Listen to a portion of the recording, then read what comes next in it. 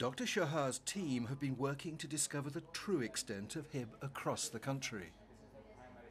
The situation with Hib in Bangladesh is really very great because 50% of all meningitis cases who are coming to this hospital are due to the Hib.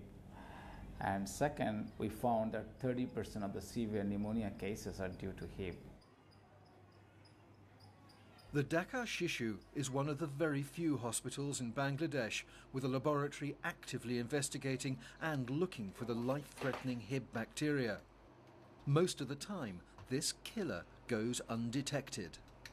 Identification of Hib or detection of Hib is difficult because it is a fragile organism and it needs resources to culture this organism.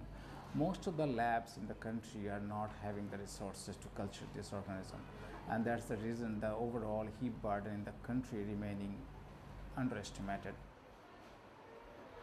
Little Lima has been put on antibiotics, but her lab result reveals something else.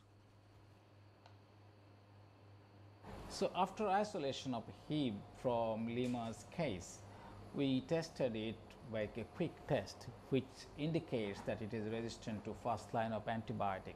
So we have to go for second line, more powerful and expensive antibiotic to treat this Hib meningitis case. And it's not just Lima. Similar results are being found right across Bangladesh.